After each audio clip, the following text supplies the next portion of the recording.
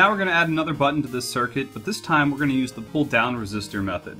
So I'm going to go ahead and drop in my button, and this button is going to land basically in rows 41 and 43. Again, I want the legs pointing to the left and right sides. So 41 and 43, and again I favor placing the button further to the right. Once I have it lined up, I'm going to press it down. And this time, instead of actually coming off the positive rail on the left with a resistor, I'm going to come off the positive rail on the left with a wire. This wire is heading into row 41, which is the top leg there of the button. So again, I'm coming off of the positive rail and heading into the button with a wire. This next step involves both a 1K and a 10K resistor. I'm actually going to go ahead and grab the 1K first. This 1K resistor is going to come off the lower leg of the button down here, which is in row 43, and it's actually going to span all the way up to row 39. So I want to bring it past the body of the button. So I'm going from 43 up to row 39. Next I'm going to grab the 10K resistor, and this one's going to run actually spanning the ravine in row 39. So again, I have the 1K resistor going up and down this direction, and the 10K going in this direction. What we have here, actually, the configuration is going to give us our pull-down resistor effect. What we have is actually going to now feed one path to the input pin and another path back to ground. So let me go ahead and wire that part up. So I'm going to grab a wire here, and this is going to be my path to ground. This is going to come off of row 39 and into the negative rail on the right. And then my next step is going to be running this wire from row 39 on the left up to my next GPIO input pin, which is pin 17. So I'm connecting row 39 down here up to GPIO pin 17, which is actually row 8. So the second button uses the pull-down resistor. The path for the current comes off of the positive rail, heads into the button on this top side of the button. When we press the button, it'll connect the path down to the bottom, which will then shoot up our 1K resistor and then all the way up this wire here to our GPIO pin. Now you may be wondering, why wouldn't it go just over to the right down to the ground rail? Well, actually that's because of the fact that the current is going to take the path of least resistance. It's going to probably have some amount of current that's going to travel that way, but for the most part it's going to shoot towards the GPIO pin. And what we're going to really see here is basically an effect where the GPIO pin will read true whenever we press the button and false whenever it's not pressed. You may be thinking, well, why not just get rid of this 10K resistor and this wire here to ground?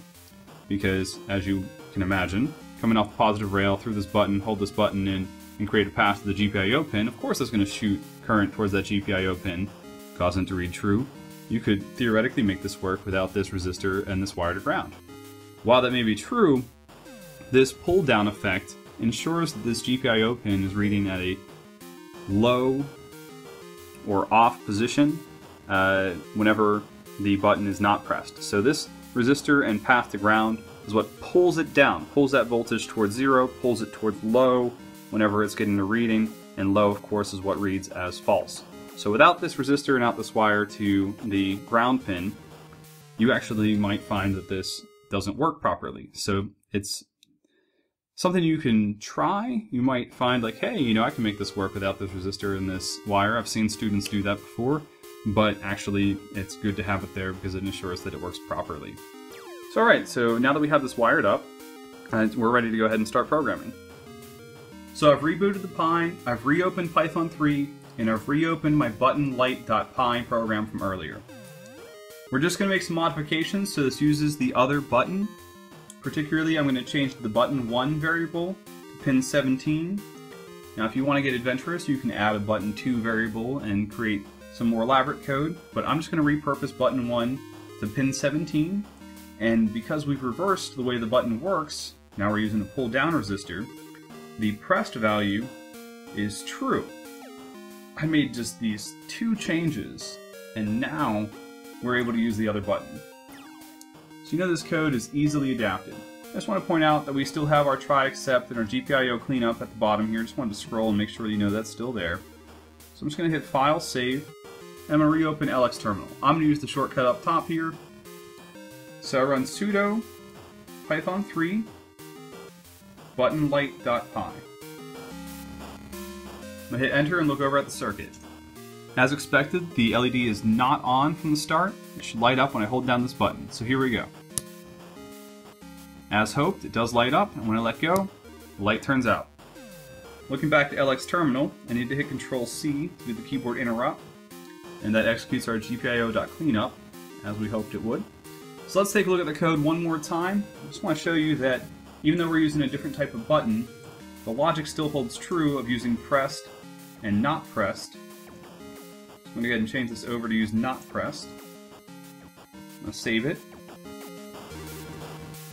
Then head back to LX terminal, run the code again. Looking at the circuit, the LED is on, and now when I press the button, the LED turns off. Back to LX terminal, I use Control-C to end the code. I'm going to head back to my program one more time. I want to actually return this back to the original program. I'm going to get rid of the not pressed. And I'm going to set my button back to pin 24. Since pin 24 uses the pull up resistor, the pressed value should be false. But now I'm actually going to change things up a bit. We're going to do a little bit of an adaptation. I advise that you just watch this part, because it's sort of an advanced step here. And I more or less think that you're better off using the external resistor when you're first starting out. But I'm going to show you how to call upon the internal resistor, just so you know that it's there. So GPIO.setup button 1 and then GPIO.in needs a little bit of an extension. Sort of like how we were able to set an initial value for our LED, we can actually set the internal resistors whenever we're using an input pin. So it looks like this. We put pull underscore up underscore down. So this variable name corresponds to pull up or pull down resistors. And we're going to set it equal to GPIO dot PUD pull up or down underscore up. So this actually will activate that internal pull up resistor. I'm going to hit File Save here, but before I run this, we still have our circuit set up with an external pull up resistor. Let's take a look at that circuit before we run this code. Right here is that external pull up resistor. But since I've just now adapted my code to use the internal one, I'm going to just yank this out of here. Again, I would advise you just watch this step, and if you are eager to do this and you feel comfortable to doing this, go ahead and try it out. However, I advise that you continue using external pull-up resistors until you're more comfortable with wiring in code. So let's look back at the desktop here. I have my code ready. It's been saved. And I'm going to head over to LX terminal. I'm going to run that code. So I hit enter, look over at my circuit, and as expected, the LED is not on. I hold in the button, and the LED turns on. Now I'm doing this without the actual pull-up resistor that used to be here. We're now using an internal pull-up resistor at the GPIO pin. It's a great way to actually save on space and the complexity of your layout, but again, I encourage you to save this for whenever you feel more comfortable with circuit layout and code, because there's a couple mistakes that can happen whenever you're using internal pull-up and pull-down resistors, particularly if you have multiple programs on your desktop, and maybe you run one that doesn't have it set correctly. So it's important that you have that awareness of using internal versus external pull-up and pull-down resistors, plus building them externally shows that you definitely know how they work. So if you ever have a device that doesn't have the option of internal pull-up or pull-down resistors, you'll know how to build one. So let's go ahead back to the LX terminal screen. I'm going to use Control-C to end this program. I'm going to head back to the button light program here, and I just want to take away what I did with the internal pull-up resistor, and I'm going to go ahead and also put back my resistor. So I'm just placing that resistor right back where it came from, and I'm going to go ahead and save this program without using the internal pull-up resistor. So what is it that makes it so that we prefer pull-up resistors over pull-down resistors?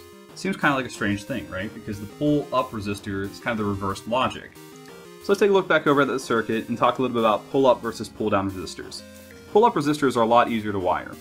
This pull-down resistor is a little more complicated and a little bit harder to see where the current path is traveling. Also, pull-down resistors are a little tricky because you're coming straight off of the positive rail without a resistor. So it's easier to set up a short circuit whenever you're tampering around with your circuit, making changes and things like that. It's very easy to make the pressed equals false variable when using the pull-up resistor, so why not take advantage of it? Although it might seem the reverse of what we think is logical, that you would think that pressing the button would be setting it true, not to false, just making a simple pressed variable removes that problem. And the Pi has internal resistors that can be configured as pull up and pull down.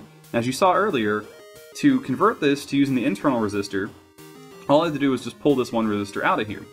To do the same with pull down resistor is a lot more complicated. So it's actually a lot simpler to switch your pull up resistor button to use internal pull up resistors. So I prefer to build most of my projects with pull up resistors because if I do want to start using the internal resistors, it's a lot quicker to convert it.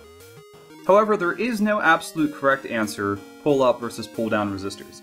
Just like I always say a breadboard is a canvas, every artist has a different approach. If you prefer to use a pull up or pull down resistor, that's your creative expression when building a circuit. So go ahead and learn whichever one seems most comfortable to you.